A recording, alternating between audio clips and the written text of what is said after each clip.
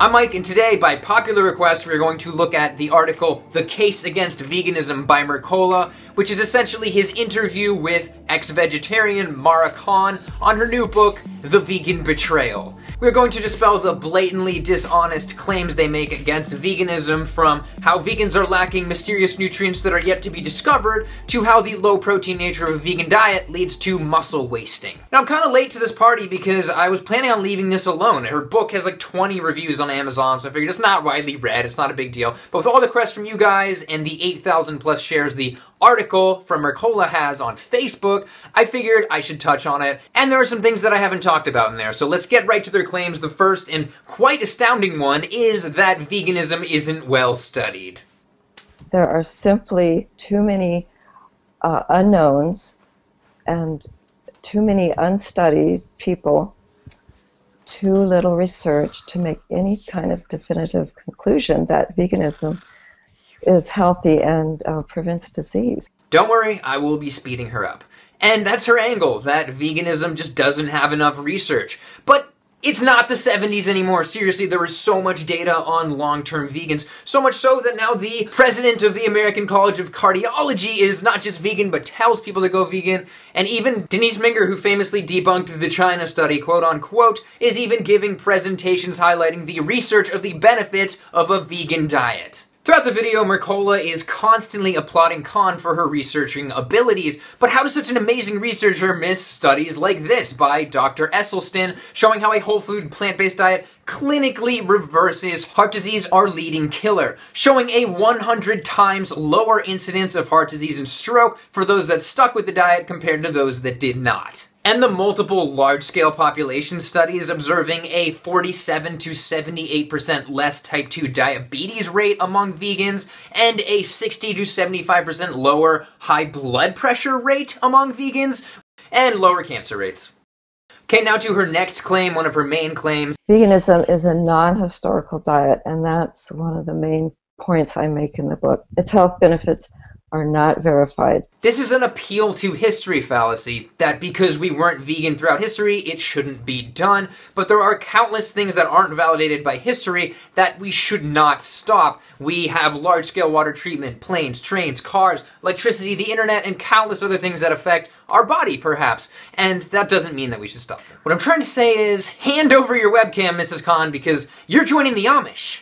But what she's trying to convey here really is that you should be scared of veganism because not enough people have done it. In reality, this is just not true, not just because of all the long-term population studies I mentioned earlier, but just because of the sheer amount of people that are vegan today on planet Earth. The population of vegans in the US is about the same size as Native Americans before white people genocidally decimated them. This is millions of people that we were talking about, and they are looked at under a microscope. If there's one instance of malnutrition, it makes headlines in the news. And not to get too anecdotal on you, but we have people like Ellsworth Wareham, who has been vegan for 50 years and worked into his late 90s as a heart surgeon, and even mowed his lawn at like 100 years old. And there are tons of healthy adults that have been vegan their entire life.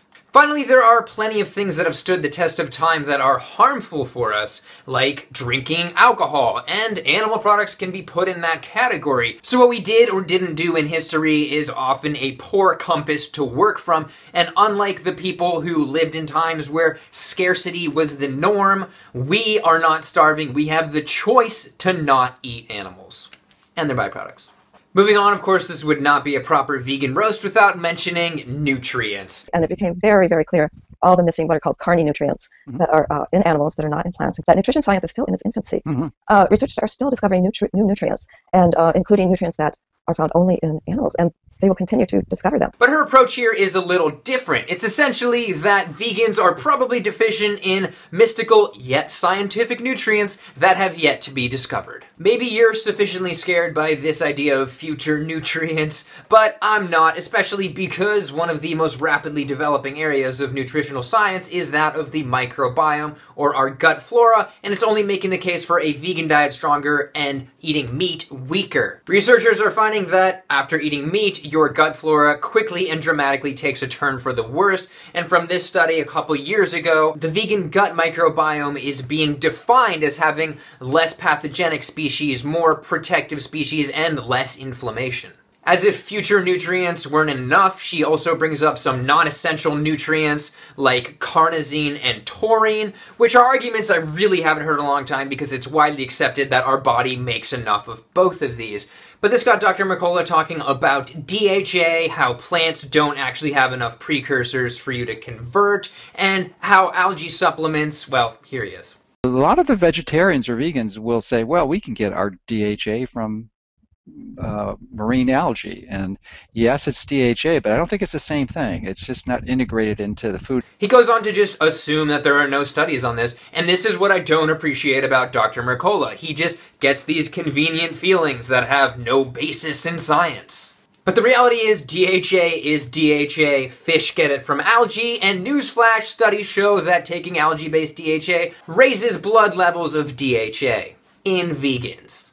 Mercola also claims the ALA to DHA conversion rate is down below 1% by citing a low-carb blog, which is the only source he cited in the actual article. But ones actually seen in the literature are 2 to 5% or closer to 4%. And that means that you can eat 3 ounces of walnuts and make all the DHA that you need. It's also important to note that non-fish eaters develop a more efficient conversion of ALA to DHA, as this study shows, and the longest living population ever studied, the Adventist Vegetarians, about 20% of which were vegan, did not eat fish. That being said, algae-based DHA supplements are a proven insurance policy that allows you to just not have to worry about omegas and not risk eating cholesterol and heavy metal-laden fish. And they really are obsessed with fish in this video. Yes, I eat plentiful sardines. I eat sardines like every other day.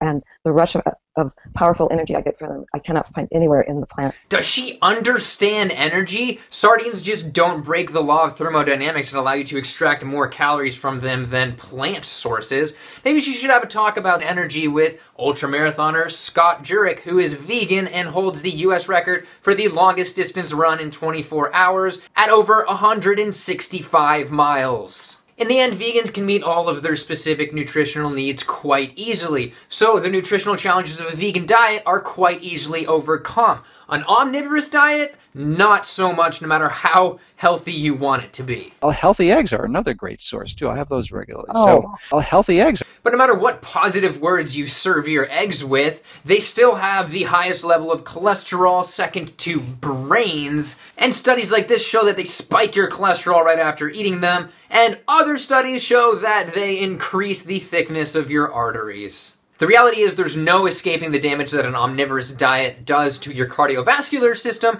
and cardiovascular diseases like heart attack and stroke are the most deadly of all of these nutritional issues we're talking about. Probably the best part of her whole interview is her anecdotal claims about a doctor she knows that sees a lot of vegetarians and vegans with muscle wasting. I talked to a metabolic expert, Dr. Diane Schwartzer, and she has treated many vegetarians and vegans with muscle wasting. There are risks for too low protein. You actually start consuming your own muscles. So in that sense, vegans are consuming flesh. Here are some vegans with muscle wasting. There's Patrick Baboumian, who was Germany's strongest man in 2011. And then you have Kendrick Ferris, who was the only male weightlifter on Team USA to make it to the Rio Olympics, and countless others. And believe it or not, I have gained weight and strength on a vegan diet. I mean, look at these nails. No protein deficiency here. These are actually dangerous. They're too strong.